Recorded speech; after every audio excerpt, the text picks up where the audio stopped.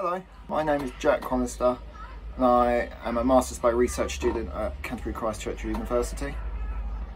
This is just a short video talking about the project that I did for the year.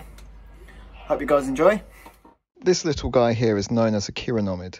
They're also known as bloodworms or non-biting midges. They are from the taxonomy level or family called Chironomidae.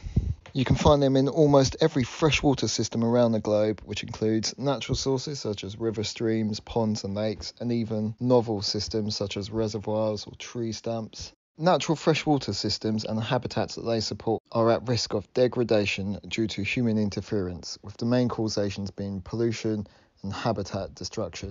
Freshwater systems are important as they are a resource that almost all life on Earth requires to survive, which includes the human population.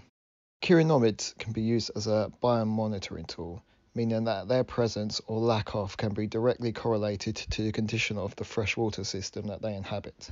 There are an estimated 20,000 different chironomid species in the world and around 600 found in the UK. Each species has its own ideal living condition. Some require waters that are high in pH, while others require low pH. Some require water that is considered pure, while others can live in water that is considered highly polluted. Because of this variation in living condition, and by identifying which species are present and which are not, one can make accurate conclusions as to the condition of the freshwater that it inhabits.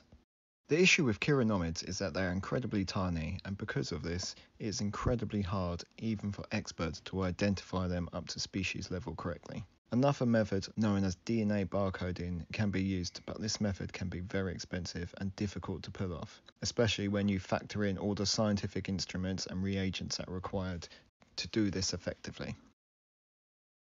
For my project, I've created a computer model that is capable of identifying different Chironomid genera using images and video. Chironomid larvae were taken from the River Stour in Canterbury, and their head capsules were mounted on microscope slides. Using these slides, I took photos of each of the heads and then used these to train an object detection model. Here you can see the model identifying the images of the 3 different Chironomid genera.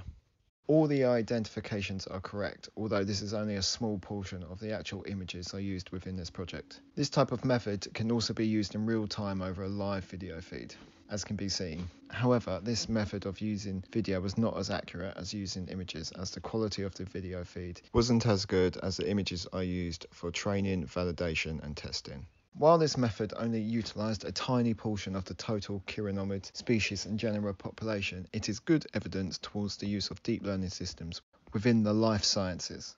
Just want to say a big thank you to my main supervisor, Dr. Rodrigo Vega, and my second supervisor, Hanan Azhar. Just want to say a second big thank you to Richard Van Roy and Scarlett Lee for collecting the Chironomids and preparing them onto the microscope slide. Just want to say another thank you to Steve Brooks, who identified all the Chironomid slides. Hope you guys enjoyed the video. Thank you for watching. Take care.